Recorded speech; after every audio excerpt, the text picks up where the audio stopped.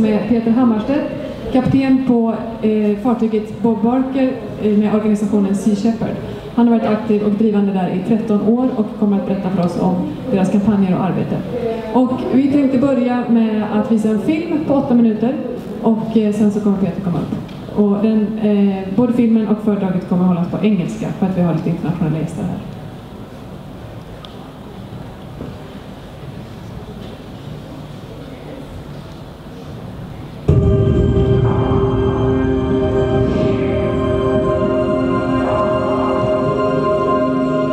December 2014, the Sea Shepherd, M.Y. Bob Barker and M.Y. Sam Simon sailed to Antarctica for Operation Icefish.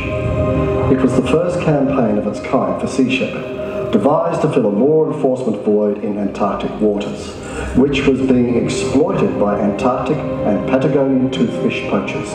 Patagonian and Antarctic toothfish are top predators in the Antarctic ecosystem. They fill the function that sharks do off the coast of Australia.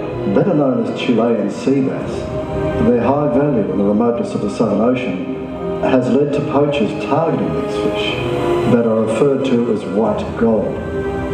These toothfish are vulnerable fish populations that are being targeted by 6 illegal toothfish operators that operate outside the full reach of the law. It was these poachers that were the target of Operation Icefish.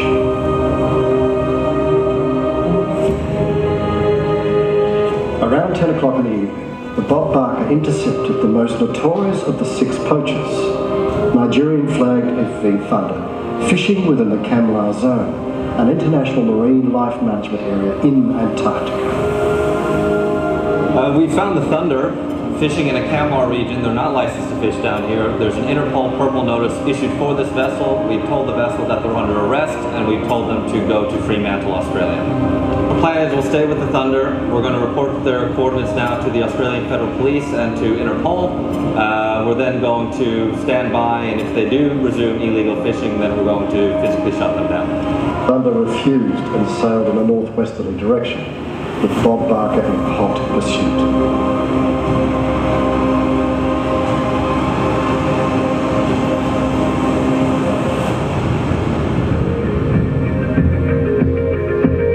Over on the Sam Simon, the crew inspected 3 markers that Thunder abandoned when it fled, discovering 25 kilometres of illegal gillnet. For over 5 days, the 30-strong crew worked around the clock to retrieve the illegal net.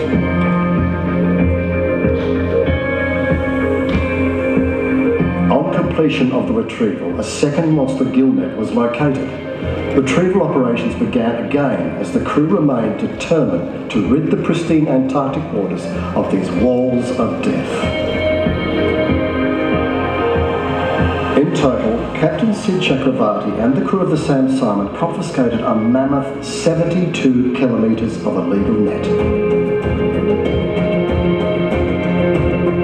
So our job has been to pick up the pieces after the Bob Barker chased the vessels out of their fishing grounds and clean up Antarctica off this gear that would otherwise continue to destroy and kill marine life. Over 1,400 toothfish were found dead in recovered gillnets. Many were reproductive females carrying eggs. There were also rays, jellyfish, crabs and grenadiers. It was the first time that any conservation organisation had managed such a recovery, confiscation and documentation of such huge lengths of illegal fishing gear.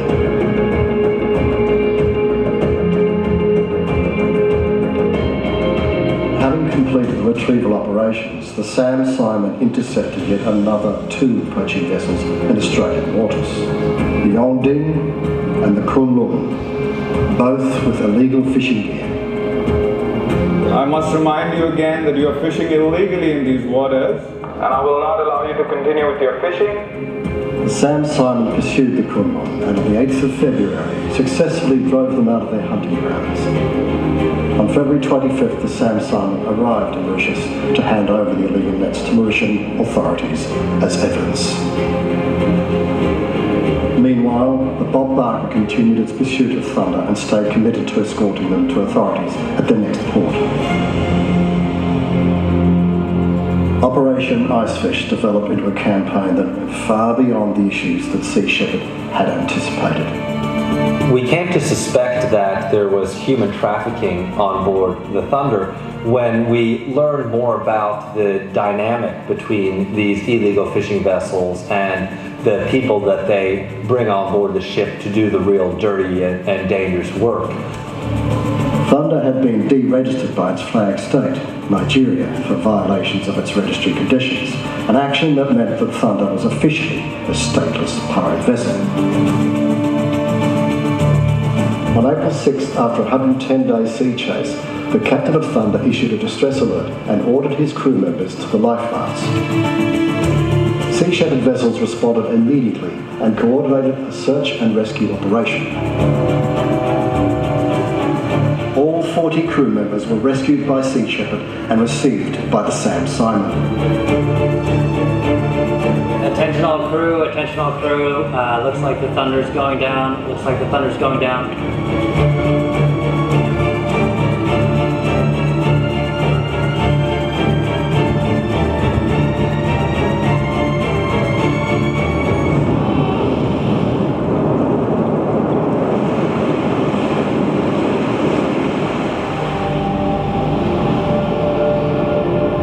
Sea Shepherd maintains that Thunder was intentionally scuttled in an effort to hide its cargo of illegally caught toothfish. The crew of Thunder were handed over to authorities in Sao Tome and Principe, located off the west coast of Africa.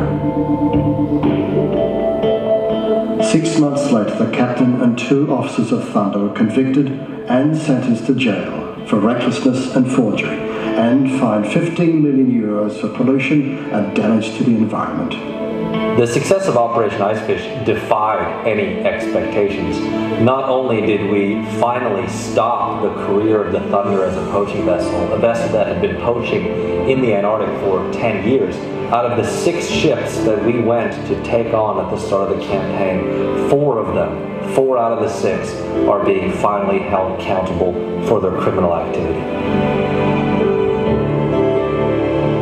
Our crews tripled the record for the longest maritime pursuit in modern history and set the record for the recovery and confiscation of illegal fishing gear by a conservation organisation. Most importantly, the lives of countless toothfish and other marine creatures were saved thanks to Sea Shepherd's direct action intervention.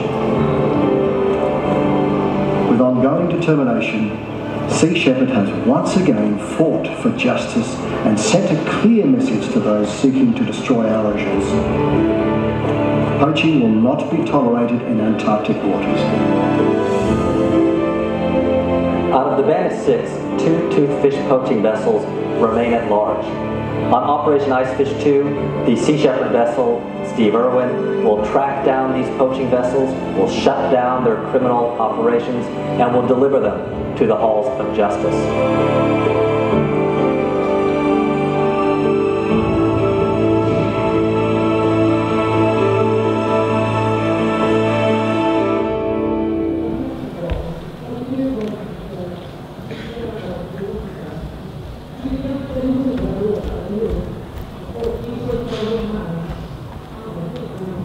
Hej, jag heter Rickard Söderberg och jag är en ganska svårimponerad kille. Jag jobbade nyligen med Roger Waters och det tog mig 2 dagar att fatta att de här bandhistorierna han snackade om var Pink Floyd.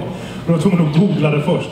Så att det ska mycket till innan jag blir starstruck. Men när jag träffar Peter Hammarstedt så blir jag det.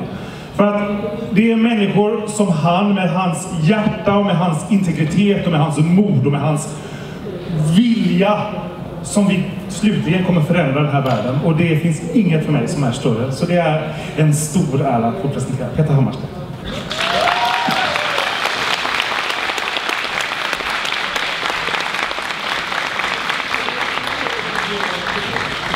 Tack för introduktionen, Rickard. I think I'll do this speech in English because we have a lot of overseas guests here. We have a lot of people from Finland, Estonia, and Denmark. And I'm incredibly nervous to speak today because it's the first time I'm speaking in my hometown of Stockholm. I have my parents here, my sister here, my partner here, some of my old friends here, and so I am a bit nervous going into this. Sea shepherd's not terribly well known here in Sweden, although we have a massive display in the center of this wonderful veggie fair. But a lot of people haven't heard of sea shepherd before, and so I thought I'd begin by telling you a little bit about what we do and the things that make Sea Shepherd absolutely unique, that make Sea Shepherd like no other organization out there. Sea Shepherd is an international, it's a global organization that works to enforce international conservation law when governments lack either the political will or the economic means to do so. And in my time with Sea Shepherd, I've learned that there are 4 major things that make us very, very unique. The first thing is that Sea Shepherd is a law enforcement organization. We have a lot of the laws in place that we need to protect the oceans, but what's missing is for somebody to enforce those laws. Since 1986, there's been a ban on commercial whaling. It means that for the past 2.5 decades, it has been unlawful to kill a whale. And yet ever since 1986, the governments of Japan, Iceland, and Norway have together killed over 40,000 whales. The Galapagos Islands, a World Heritage Site, a marine reserve, and one of the most precious ecosystems in the world, where Charles Darwin himself came up with his theory of evolution, is a place that is under daily attack by poachers targeting endangered sharks for their fins. So there are these laws, but what's missing is for somebody to enforce those laws, and that's where Sea Shepherd steps in. The second thing that makes us unique is that we measure our success by the number of lives that we save and by the number of criminal operations that we shut down. We don't measure our success by the number of glossy reports we put out, because we don't put out any. We don't measure our success by our supporting members. We measure our success by how many lives we save. And in the past 10 years of going down to Antarctica protecting whales, we've saved over 5,000 whales. Heading down to Antarctica this last year, taking on these illegal fishing operations, we shut down 2/3 of illegal fishing. Those are the kind of results that we generate in exchange for your generous donations. The third thing that makes us unique is that we are a non-violent organization, but we are aggressively non-violent, which means that it's never okay to hurt anybody, but at times you have to put your ship where it needs to be in order to protect life. For me, it's about being ethically consistent. If outside of the Vegomässan here we saw somebody kicking a dog, we wouldn't just take pictures of it happening. We wouldn't just call the police and wait for them to show up 15 minutes later while this person keeps kicking that dog. We wouldn't hang banners to protest it, and we wouldn't start a petition group or a Facebook group to stop it. I'm not a very big guy. My nickname on the ship is the Hammer, but it's because of my surname Hammarstedt. It's not because of my body mass or anything like this. But if I heard a case of domestic violence in the neighboring apartment to mine, I wouldn't just call the police and wait for them to show up half an hour later when that abuse was said and done. I would put my shoulder to that door, and I would probably break my shoulder doing it, but I would do everything I could to get that door open, because the reality is that evil prevails only when good people do nothing. The fourth thing that makes us unique is that our clients are not people. We don't represent people. We represent whales, we represent seals, we represent toothfish. That's who we represent. And we don't really care what people think about us, which may sound a little bit strange, because I do hope that you'll come to our table and you'll become supporting members and wear Sea Shepherd gear, but the reality is that whether you support us today or not, we'll still scrape by with every tuna that we can muster, because we're only answerable to those animals. What motivates me in particular is an experience that I had with a pilot whale about 6 years ago off the coast of Australia on the island of Tasmania, where 54 pilot whales had beached themselves. They'd stranded because of navigation hazards. And so myself and 5 of my crew went down to this beachfront to try to get these pilot whales back out to sea. And we worked all day doing it. We got 53 out of these 54 pilot whales back out into the ocean before the weather turned for the worse. And the weather was terrible. The seas were big, the winds were strong. And for about 2.5 days, we had to work tirelessly to keep this pilot whale alive. We had to keep her wet. We had to set up plastic in order to protect her from the wind. And I remember my job was measuring her breathing. And I remember for 2.5 days counting down how her breathing slowed down to once every 30 seconds to once every 2.5 minutes as she was getting more and more tired. And I remember her breath smelling like almost like curdled milk because of how dehydrated she was getting. On the 3rd day, we finally had this open window in the weather. So myself and several of my crew carried her down to the water. We had 2 jet skis and a line in between which we used to tow her back out to sea. And by the time we got about 50 meters to 100 meters off the beachhead, she started struggling against the rope and broke free, and then began to swim in a direction completely in the opposite from where we were taking her. And we couldn't understand why. But what we found out from our helicopter flying overhead is that just about 200-300 meters to the west of us was the rest of her pod, the other 53 pilot whales. And when she rejoined them, they circled her, and they nudged her, and they played with her, and together all 54 of those pilot whales swam out to sea together. They knew she was still stuck on that beach. And that story has really stuck with me, and that experience has stuck with me because I think it's one of the strongest arguments for animal rights. Because these whales and a lot of these creatures we protect have the same kind of social structures and family structures that we have. And we have a lot more in common with animals than we have things that separate us from them. There's a big need for an organization like Sea Shepherd, and the reason for that is that our oceans are in an absolute state of crisis. Out of the 17 fishing hotspots, areas of the world that throughout human history have been known to be teeming with fish, 16 of these places are exploited to collapse. Places like the Grand Banks off Newfoundland that have always had fish. Shark populations in the North Atlantic have fallen by 90% in just the past 50 years, and sharks are critical to the health of our ecosystems as apex predators. Bluefin tuna, some of the biggest fish to swim the sea. Incredible creatures are down to 3% bluefin tuna. 3% of what they were 30 years ago. So you would think that our governments would get together and they would put in place laws and they would get the Navy on board to enforce those laws, but they don't. 3% is what remains. What Sea Shepherd has to do is fill those law enforcement voids where they exist. And where I see them existing is with illegal fishing. Because as we're seeing the absolute decimation and overfishing of our oceans, we're hit with the statistic that 15 to 40% of all the fish caught globally is caught by illegal, unregulated, and unreported operators. Almost half of the fish caught globally, especially off the coast of Africa, is caught by illegal fishing vessels. And it's information like that that led to Operation Icefish, which you just saw a video of. There were 40 crew wearing life jackets that abandoned the most wanted poaching vessel in the world as it sank off the coast of West Africa. The captain of the Thunder, after having been chased for 110 days, covering 11,000 nautical miles across 3 oceans, decided to sink his own ship in an ill-fated decision to destroy the evidence on board because he could not shake the pursuit of the Sea Shepherd vessels following him.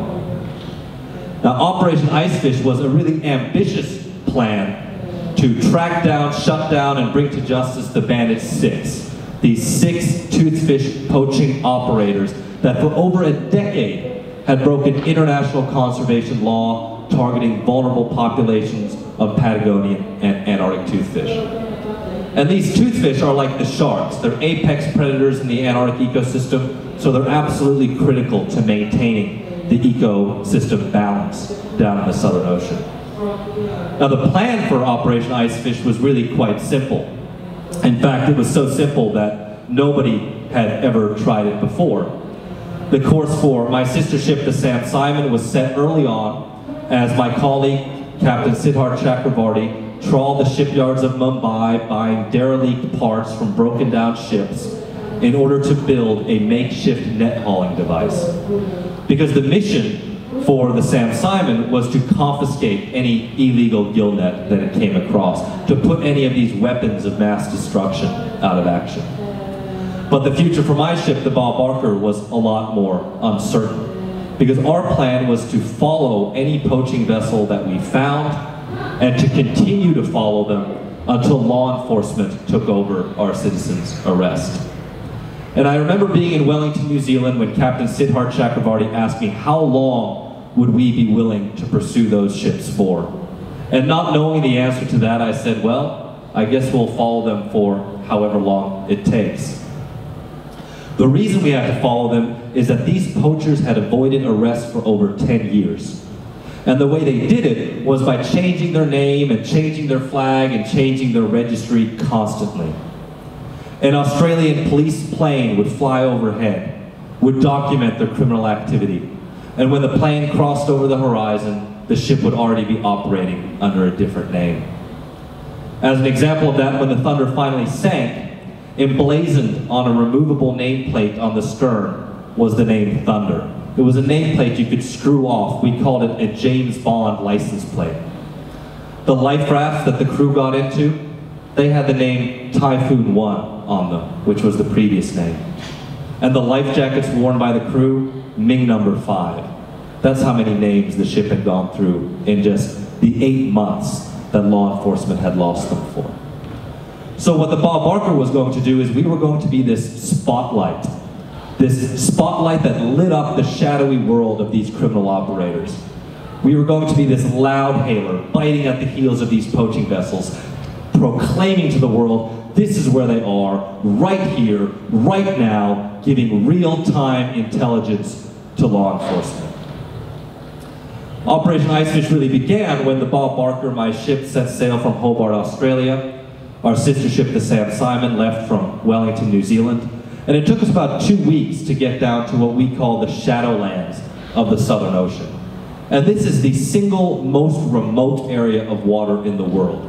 It's 2 weeks sailing from the nearest port. We had to think like fishermen. So I remember looking over our charts, comparing the charted depths with the information we had on where there were toothfish, compared to where we knew there were legal fishing boats operating. And 2 days into our search is when we struck gold. I remember the day very well. Visibility was in and out. There was heavy fog, so sometimes we could only see half a mile ahead of the bow. That's how thick the fog was.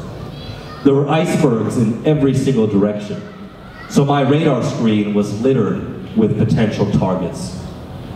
Because the visibility was so bad, I sent one of my crew members aloft up in the foremast so that they could keep a lookout to see if there was any fishing gear in the water.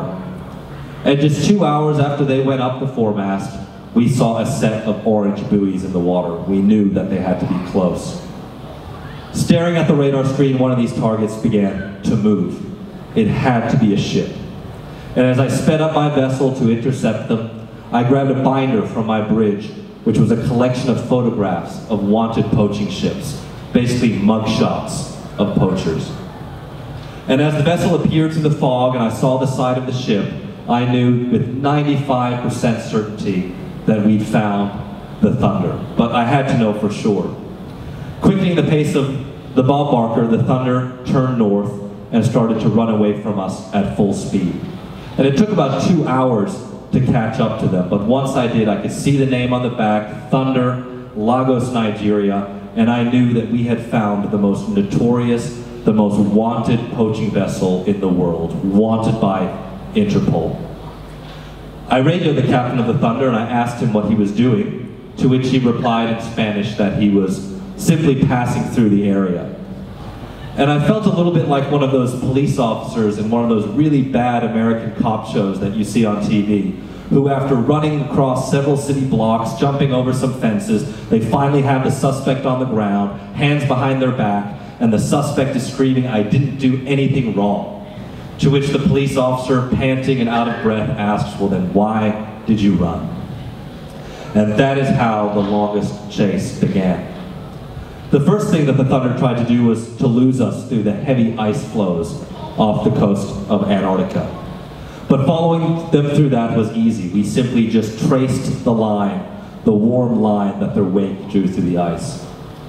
They then tried to lose us in the heavy seas of the Southern Ocean, some of the heaviest seas that the Southern Oceans have to offer. 10-meter seas beat and battered the Bob Barker as we chased them north. And finally, in the warm water south of Madagascar, the Thunder came to a complete stop.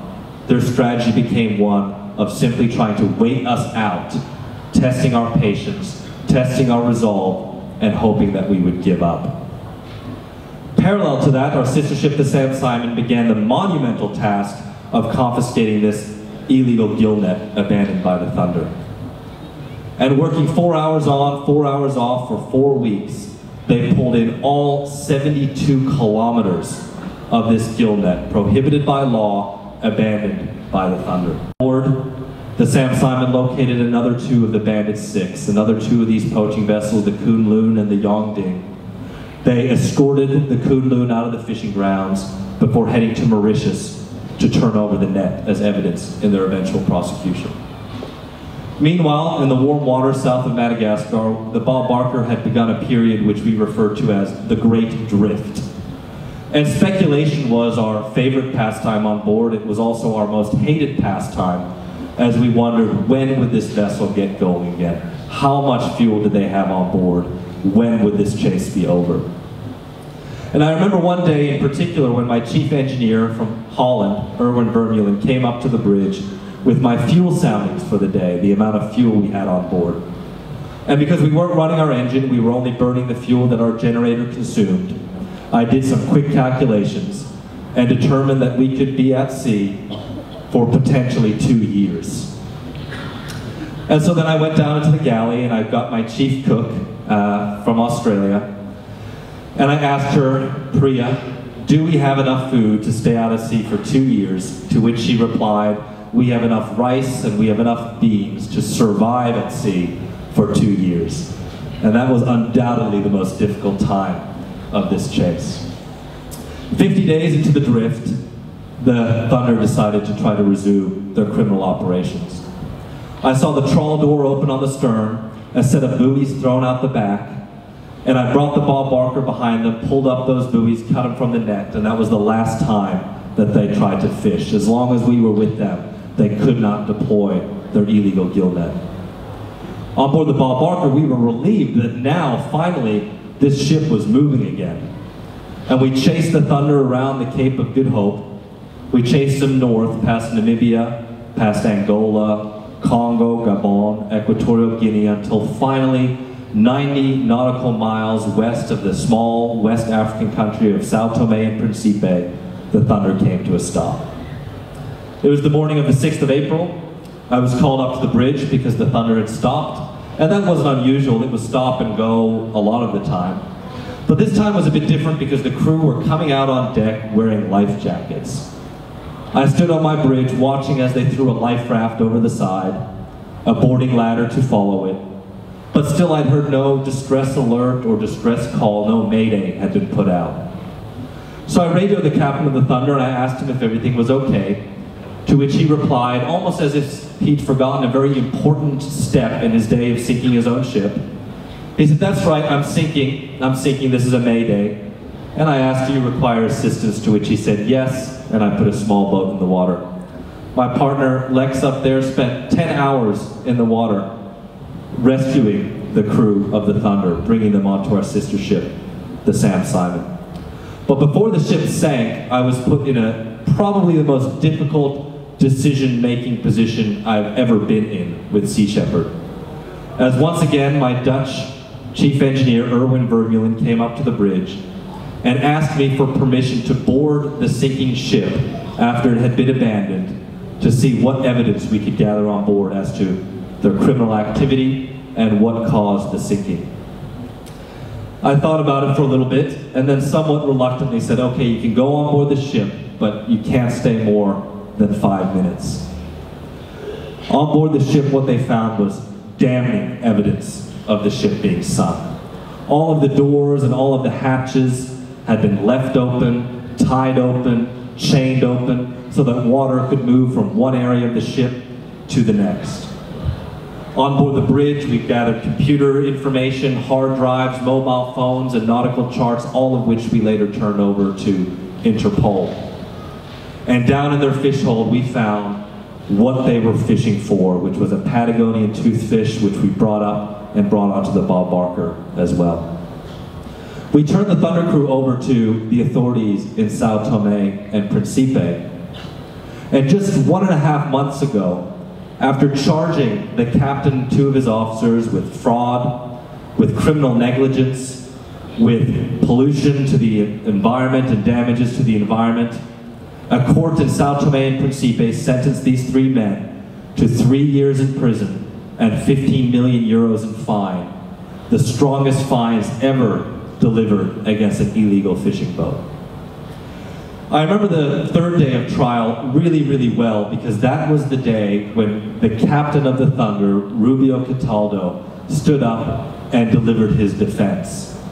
And I watched him as he stood up in front of this court and said that he feared that we were going to collide with his ship, that he feared for the life of him and his crew as we followed them for these 110 days, that never in his time at sea had he been so frightened.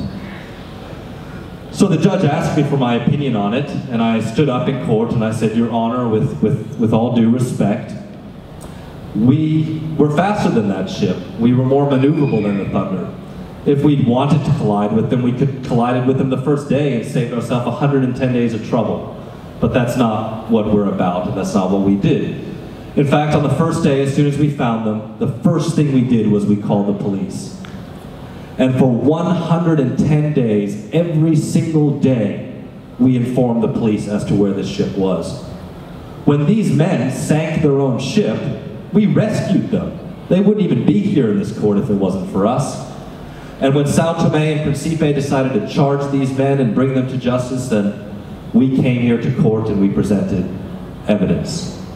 We worked with Nigeria, the flag state of the Thunder, and when the Thunder finally sank, Captain Waredi Inisu, the director of shipping for Nigeria, said that never in his experience had 2 ships sacrificed so much to bring just one to justice. And Your Honor, that's why we are here today in pursuit of justice. The reality is that it wasn't just the sacrifice of 2 ships that finally ended the 12-year plundering career of the Thunder. It was the dedication, the generosity, the hard work, and the support of people like you, tens of thousands of people around the world supporting us, their sacrifices, that finally did what the police could not do in 12 years, which was to stop this ship. Out of the banded 6, 1 sits at a depth of 3,800 meters in the Gulf of Guinea. Another 3 are detained in ports in Cabo Verde, in Malaysia, but 2 of these poachers remain. And we consider these poachers to be fugitives from justice. So with your support, and I hope that you'll go to the Sea Shepherd information table. Today is the premiere of Sea Shepherd Scandinavia. So you can ask these wonderful volunteers from Sweden and Denmark how you can get involved. But I ask you, if you can support us today, then we will head back down south in the middle of December. We'll go down to the scene of the crime. We'll track down these fugitives. We'll once again shut down their criminal operations, and we'll drag them into the halls of justice if we have to. That's where they belong. Thank you very much.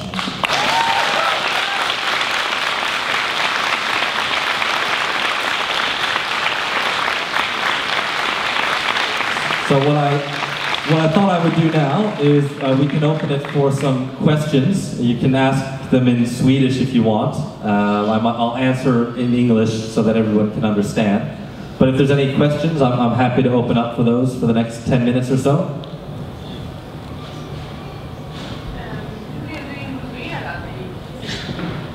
The question is, how did I get involved with Sea Shepherd? Well, the answer to that is I was 17, 18 years old. I was volunteering with Greenpeace here in Stockholm. And Iceland, our neighbors to the west, had made the decision to try to rejoin the International Whaling Commission, which is the legal body that governs whaling worldwide. And it seems a little bit strange. The International Whaling Commission has banned whaling, But in order to whale, you have to be a member of the IWC. So Iceland was reapplying so that they could do so-called scientific whaling. And the votes that got Iceland back in was 19 votes to 18. And the deciding vote that allowed Iceland to rejoin the IWC and subsequently kill hundreds upon hundreds of fin whales and minke whales was a vote that was cast by Sweden. Sweden cast the deciding vote. And it was the wrong vote to make. The Swedish delegate had two reports in front of them. One was a recommendation by the Foreign Affairs Department, the Utrikesdepartementet. One was from the Environmental Affairs Office, Miljödepartementet. But the minister or the delegate went with the Foreign Affairs dossier, which of course puts diplomacy above all else, and that was not what he was supposed to do. Sweden asked for a recall and a revote. That wasn't given. And I remember sitting at home in Stockholm thinking, okay, Sweden voted incorrectly and it was stupidly done. But because of some bureaucratic, nonsensical thing, they can't do a revote, and now hundreds upon hundreds of whales have to die in Iceland because of some bureaucratic nonsense. And so I looked for the only group that was heading to Iceland at the time, and that was Sea Shepherd. And that's why I applied to join, and that's what I've been doing since.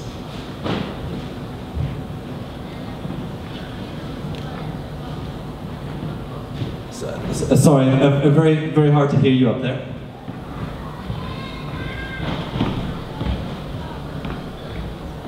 Have we been vapenhotade? The question is, have we ever been threatened with by weapons before? And the answer to that is yes. One of the strange things about chasing the thunder is when I finally saw these three men in court in Sao Tome and Principe, it was the first time I'd seen their faces without wearing balaclavas and ski masks. So that was very unusual. We tried to communicate with the Indonesian crew who were working on board there as the low-waged, basically slave labor on board that ship. And when we tried to pass messages in a bottle to them, the Thunder officers who were from Spain and Chile would come out and they would throw things at the crew, metal implements, and things like that. In previous campaigns, our ships have been fired upon. They've been fired upon by navies at times, because sometimes it happens that poaching is sponsored by government. But we are willing to take these risks because we have to. Because it's that recognition that we are at times the only thing standing between life and death for these animals. Sorry. I'm just wondering, you said that 3 years of Christmas, these criminals, but in my book, you work for laws, that's the law, I think it's 10 years right now, 2 years. So the question is, why did the captain and the 2 officers get 3 years? And that's a very good question. The difficulty for Sao Tome and Principe was how to target the fisheries crime that happened in Antarctica. And fisheries crimes are very difficult to prosecute because, for one, usually these ships use what are called flags of convenience. So they flag to countries where it's very difficult to make the ship responsible. If there's a Swedish fishing boat that's fishing illegally, it's very easy. You go to Sjöfartsverket here, and there's usually a process. But if the ships, like the Thunder, are flagged to Nigeria, Mongolia was a very common registry for fishing boats, Sierra Leone, for a time these poachers flagged in North Korea. And you can imagine if Australian Customs finds a North Korean fishing boat in Antarctic waters and they report it to Pyongyang, you can imagine how far that is going to go. So the difficulty is always jurisdiction. And what Sao Tome and Principe could do is they only had jurisdiction of what happened in Sao Tome waters. So they could go for them for the sinking of the ship and the pollution charge, and also for having a fraudulent fishing license. Because the fishing license they had issued by Nigeria was fraudulent, and that was still on board the vessel. We'd taken that off when we searched through the ship. So that was the only avenue they could attack them, and it's been a big problem with fisheries crimes, is how to get them for the actual illegal fishing. And so Interpol uses kind of like, if you've heard of Al Capone. Al Capone was this big criminal gangster boss in the US. And try as they might, the FBI could not get him for the murders, they could not get him for the gambling, they had to get him for tax fraud. But it was the tax violations that put him in Alcatraz for 12 years and where he ultimately died. So what Interpol does with illegal fishing boats is they sometimes have to look at all the crimes connected to the actual fishery crime. So that's making fake customs declarations, it's having fake papers for the registry of the boat or for the fishing license, it's human trafficking, things like that. You just have to get them for something. The difficult thing is tackling ownership, because the Thunder was registered in Nigeria. That company was then owned by a company in Panama, and that company, their board of directors is secret. But what is good is we do know who the owner is now, because the owner made an insurance claim on loss of the vessel, and so their own greed becomes their kind of downfall. But what is good is that Spain recently passed legislation where any Spanish citizen who's fishing illegally on a foreign boat can actually be charged under Spanish law. So all the Spanish crew on board that ship are facing potential charges in Spain, and that's legislation that's potentially going to be added to other European countries as well. That was a very long answer to your question. Yeah? The question is, how do we finance our operations? Our operations are incredibly expensive to run. To give you an idea, just the fuel alone on the Bob Barker, the ship that I'm in charge of, just the fuel alone would cost about, say, 40 to 50,000 kroner a day just to run the ship. So it's an incredible amount of money. The kind of bread and butter that we have, or the bread and soy margarine that we have, is the people who donate monthly. And so we have monthly donors who donate every month, and that's money that we can budget from. We have some celebrity supporters. The Bob Barker was purchased through the support of Bob Barker, who's an American television personality. The sister ship Sam Simon was named after Sam Simon, who he passed away, unfortunately, 2 years ago, but he was one of the creators of the Simpsons television show. And so he bought us that ship, and we named it in his honor. But ultimately, it's people buying merchandise, it's people becoming monthly donors, and all those kind of things that you can do at the stall just next door to here if you want to get more involved. And also our ships are run primarily by volunteers. So 90% of our crew are volunteers, and that cuts down on the costs considerably. Any other questions?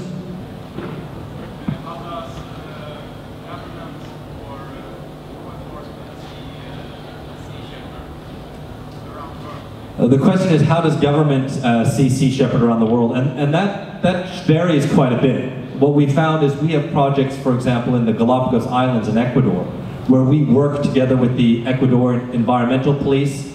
We have a dog sniffer unit that is trained to sniff for wildlife smuggling products. And there we work very closely with the police. We work with the police in Cabo Verde off the coast of West Africa and trying to stop poaching there. We worked with Interpol through the pursuit of the Thunder. When we oppose whaling, for example, down in the Southern Ocean, that's poaching that's sponsored by the government of Japan and subsidized by the government of Japan. So then it becomes very, very difficult. And of course, then the government of Japan calls us criminals and calls us all kinds of things. What we found is that very wealthy countries, illegala, will call us all kinds of terrible bad names. Whereas u-länder, countries that are developing countries, will often invite us in with our equipment and with our expertise to actually help enforce laws. So it varies very much globally. Yep. How do they sink the Thunder? Well, we don't really know exactly how they did it. What we know is that the engine room was full of water. The captain of the Thunder spent about 3 hours on his ship refusing to leave the boat. And that was incredibly frustrating for me because I wanted to be able to account for all 40 of the people on the ship. And I remember one time, very strangely, he said, okay, if you don't hear from me in 15 minutes, don't worry, it's because my VHF radio has run out of batteries. So I said, well, that's not a problem. We have VHF handhelds, so we can pass one over to you. To which he said, oh no, that's okay, that's not going to be a problem. And of course, if you're in a distress situation, your ship is sinking, you want to be able to maintain communication at all times. My theory is that he went down to the engine room because the last people to leave the ship were him and his engineers to make sure that the ship was sinking. So they obviously opened something in the engine room. That was full completely with water when my crew went on board, and then the ship sank from there. But what was strange was that everything had been left open. Even the doors to the refrigeration and the freezer room, everything had been left open. So it was very obvious, and in court they certainly couldn't explain how that came about and how that happened. Sorry, one second. Yeah.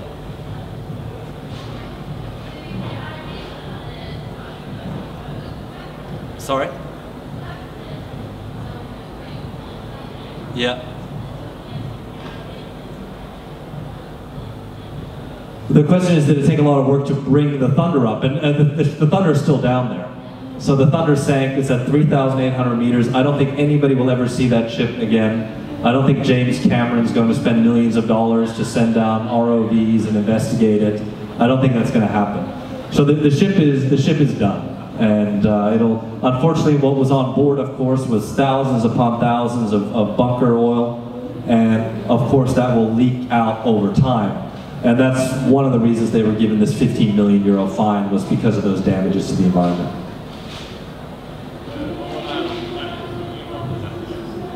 So one of the reasons that we suspected them of human trafficking is that it's a very common theme throughout illegal fishing and through the legal fishing industry as well, globally, where as there's fewer and fewer fish, there's fewer things that a fishing boat can reduce on.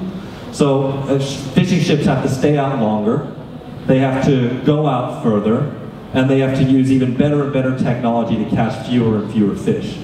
The costs they can't reduce are, they're going to burn as much fuel no matter what. It's going to cost as much for their officers no matter what. Their equipment costs the same. Their berthing for offloading the fish, those are costs that are constant, even as they have to stay out longer and go out further.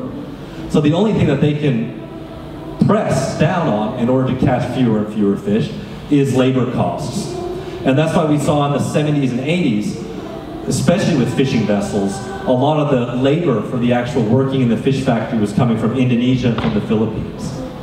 So most of these workers then are getting paid maybe $250 a month. They sign on to contracts that are 2 to 3 years. Usually the crewing agency they sign up with back in Indonesia will take half of their wages for the first 6 months. Usually when the Indonesian seaman goes to sign up for the job, they have to provide the deed of their house, so that if they break the contract before those 2 or 3 years are up, then they lose their home.